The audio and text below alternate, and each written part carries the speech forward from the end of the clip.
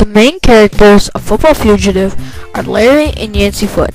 Larry is a center for the digits. He is the guy on the front cover of the book. Yancey Foot is a football player and was a legend at playing football for the Green Bay Packers. He was also the guard.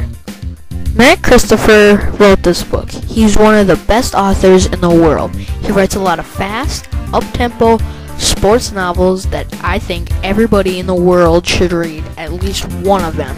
I mean, just one time. In the beginning of the book, Larry starts out slow and plays alright.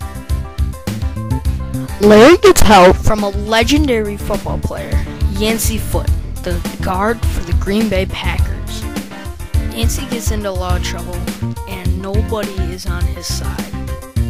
Is Yancey going to get out of trouble, and is Larry going to help his team? Find out in Football Fugitive, the best sports book in the world.